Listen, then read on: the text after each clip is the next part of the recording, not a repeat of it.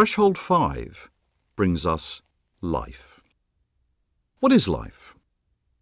Though there may be many other life forms in the universe, we can only study those that emerged on our planet. So from now on, we focus on our home planet, the Earth.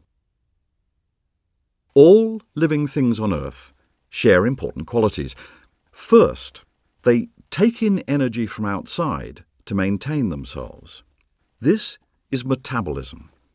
Second, they all seem to constantly try to balance the conditions inside and outside themselves in order to survive as long as possible.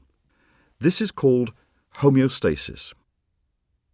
Third, they can make copies of themselves through reproduction because they all contain huge molecules of DNA or RNA that record how they were made.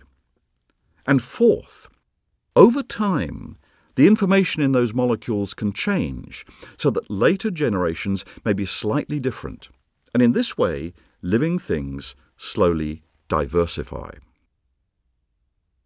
Let's consider the ingredients and the Goldilocks conditions needed for life to form.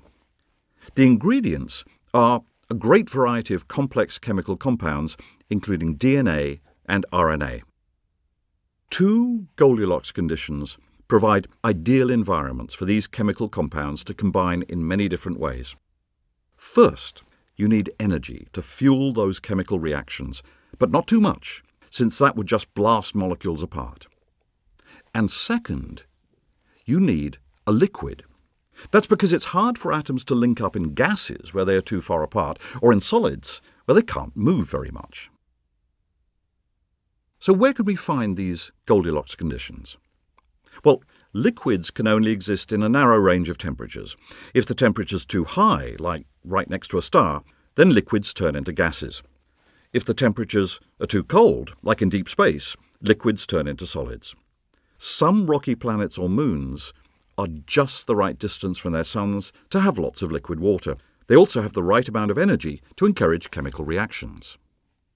Here, on our Earth, 4 billion years ago, you would have found almost perfect conditions for some of the most complex chemistry you can imagine. That chemistry led to life.